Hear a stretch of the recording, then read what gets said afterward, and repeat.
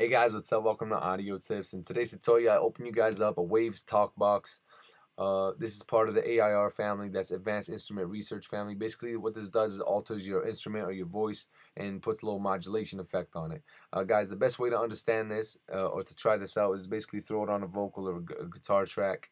Play around with it. I can't simply show you in one session. What kind of effects can come out of it because there's hundreds that can. It's just up to you. Don't ever limit yourself. You can also sync this with the tempo of your session, so to make everything easier.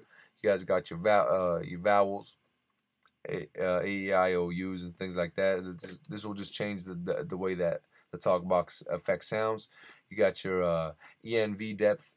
You got your lo-fi box, your envelope box, your format box, and your mix box. That's about it. I just want to show you guys a little overview on it. You know, again, the best way to understand it is just to try it out, guys. Hopefully, you guys will get it on the first crack. If not, I'll show you guys how I use this and get some cool effects out of it later on in the future.